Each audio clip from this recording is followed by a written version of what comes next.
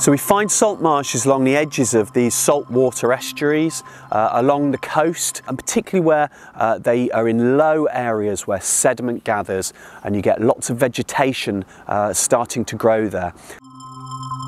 Quite often on an estuary like the Dart here, it's where a little freshwater inlet, a little stream comes into the estuary, and where that all mixes up, that's a perfect place for a salt marsh to establish.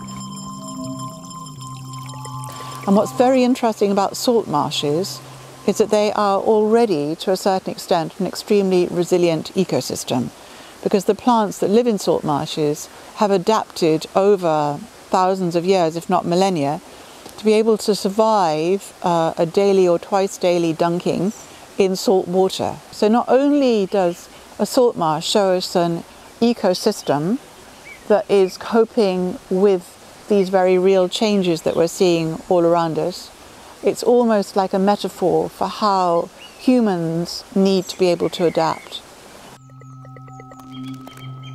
So now we're into the second phase of the project, and we're getting much more down into the detail of the salt marshes, working with different partners who are able to either do drone flights over the salt marshes, to look at the salt marshes on the ground and monitor the biodiversity there, and other partners that are able to work with the landowners and the farmers to create prescriptions for managing the salt marshes.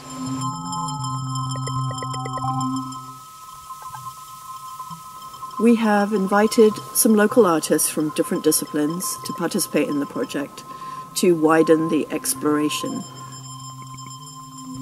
The artist's participation reflects the deeper kind of relationship that anyone can have with nature.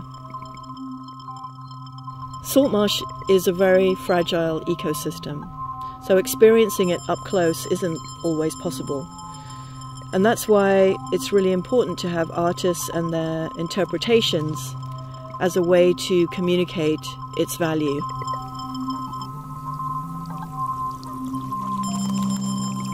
In the same way that salt marshes are an important part of our river ecosystem, this project recognises, through the partnership and collaborative approach, the different skills and inputs that people can have and how we are stronger by working together.